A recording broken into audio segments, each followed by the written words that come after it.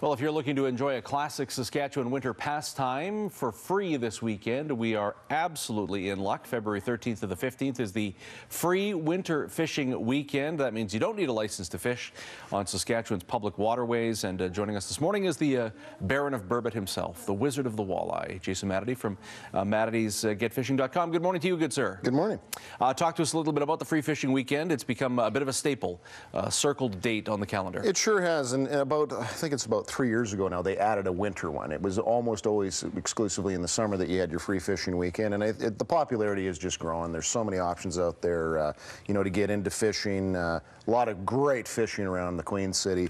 So, you know, it's a great time to take advantage of it. Here the weather's going to be good, and to do it on the long weekend, you've got 3 days. So what are the first things that we need to know before we venture out this weekend? Well, you have to know the regulations, and I know I say that every time we talk about this, but you know, you have to go to the website Saskatchewan.ca/fishing.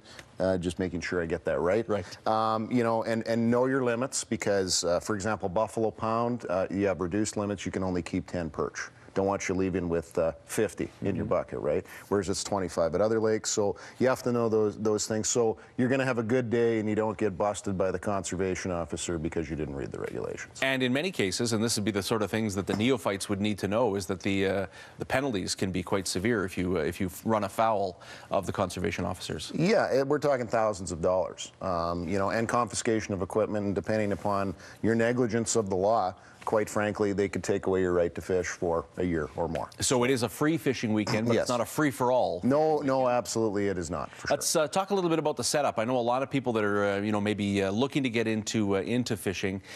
A little hesitant to do so because you start looking at, you know, piecing together you need the rod and the reel and the net and the gaiters and the whole thing, and it starts to add up pretty quickly. But you just need a real basic setup to get off the ground. You do. It can be crazy overwhelming if you let it get that way. But think of I need lighter rod and a heavier rod. This is very light, small jigs, 1/4 ounce or less spoons that we're using here.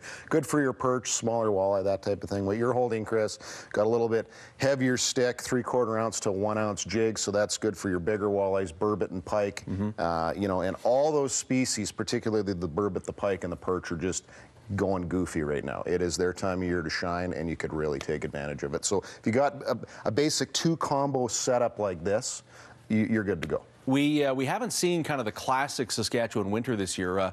What has that done for the fish themselves? It kind of takes them out of their dormancy period a little bit? Well, you know, for the most part, when they're living under the ice, whether it's -40 or, you know, +4, things kind of stay relatively stable because they're insulated from the real world, if you will, right, by that ice.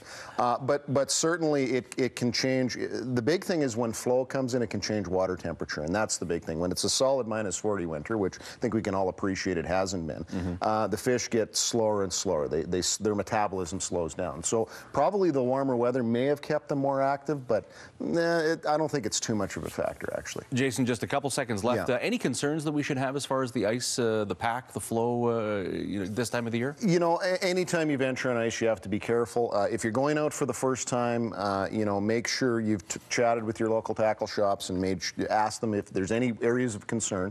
Stay away from river mouths and current for sure. You know, just always be careful on the ice. If you're not sure, walk out a bit, drill your hole, check, measure it, and you're looking for at least 10 centimeters of good solid ice before you walk on. And I recommend walking for sure. All good stuff. And of course, if people want more information on everything in the angling world, Matity's getfishin.ca. For sure. We've got great segments about these species we're talking about that'll help you this weekend. Always good stuff. Thanks for coming in, my friend. Thank you.